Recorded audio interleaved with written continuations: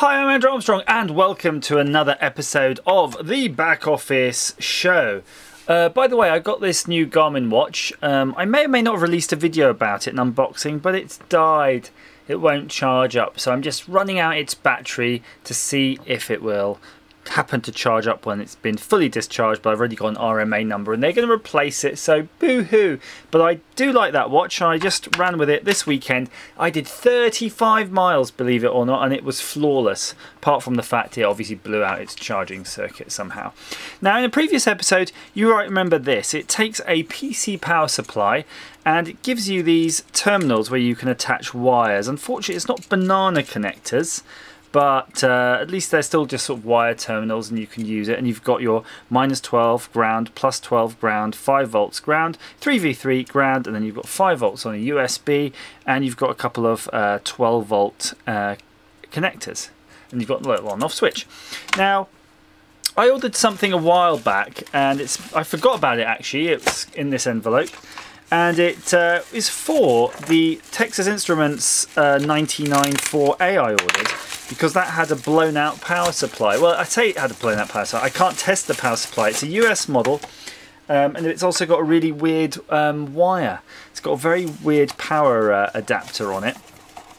So I thought, well, what I'm going to do is just piggyback its internal power supply with this, and then we'll be able to just power it up and get all the goodness off. And this is the perfect way of testing this unit.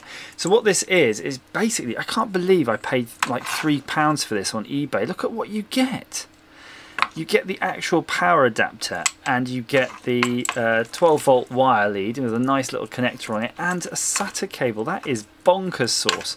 So the reason I got it anyway is that these units emulate the power supply in an ATX case, so that you do get all of the standard voltages, your -12, your ground, your +12, your +5, your +3v3 on a little tiny thing like that. And it's using it's basically like a switch mode power supply, and it's absolutely minuscule, isn't it? So it's no brainer that this is definitely a way to go. So I'm going to remove that because we're probably not going to need it anyway in this. And £3. Okay, so first things first, we've got to figure out which end it plugs into and which way around. So it's going to be one of these ends.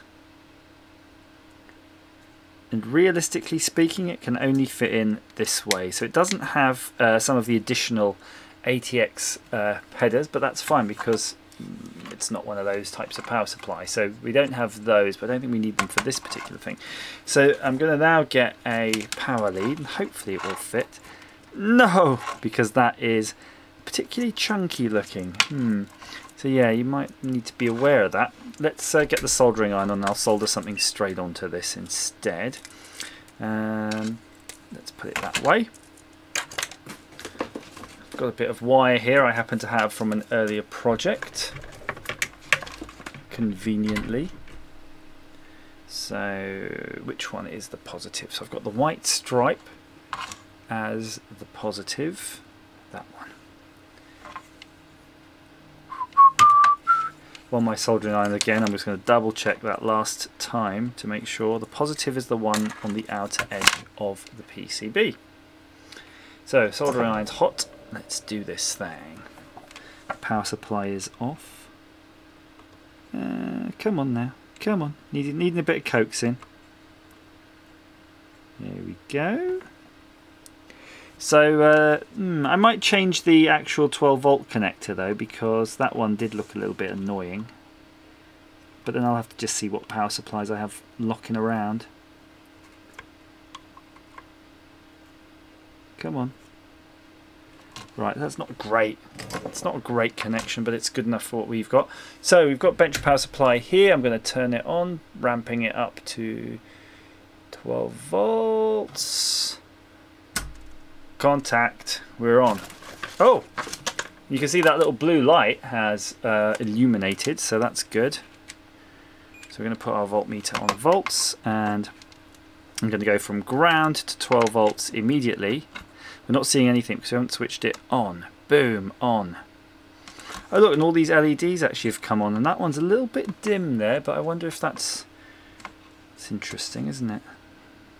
So they obviously have slightly different resistors to give them the different levels of juice, and that's the 3v3 ones, a little bit on the edge, but let's see. Whoa, did you see that? Just putting our meter. Oh, I think there's a bad connection. That's what it is. Leave the soldering iron on. Let's touch that up in a second. So we definitely have a 3v3. If I push too hard, the LED goes out for some reason. 5.2 volts. We have a 12 volt rail, and we should have a minus 12 volts, near enough, and then USB. So we do have a problem here with some flex on the board. Oh, what's warm? Am I imagining it? Maybe. These are warm. So I think it could be that resistor. So let's just hit that with a bit of heat. So this thing's going to do just fine, isn't it? As long as it doesn't get too hot. What the heck is going on here?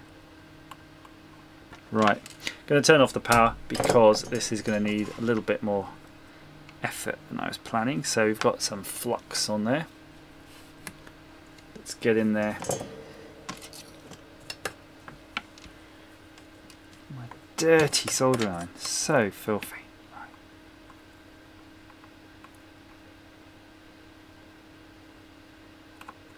That's weird, it's really not reacting. Not sure what kind of solder they use, but yeah, it took a lot of effort to get that one to react. I think it's just the PCB. It's just sucking all the heat, you know, through these bloody things. So, yeah. Right, let's try these other contacts.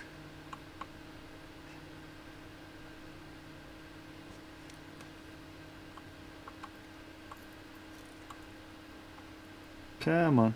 There we go. Right, let's see. Oh, apparently I've done 2 laps. Don't know what I've done 2 laps of. Yay! Look, pushing it down, it's still on. So that's pretty marvellous, isn't it? I mean, we could do some tests at some point to see what the kind of current handling capability is of this thing, but it's not getting too hot. It's drawing 100 milliamps just sitting there powering all those LEDs. Knock off the LEDs, let's see what it's drawing. 32, 30, 30, 30, yeah, 30 milliamps there, and then boom! Working its way back up to 100. The funny thing is, as I just flick it to on, the power supply goes into current limit, which is 2 amps, so it does hit it hard.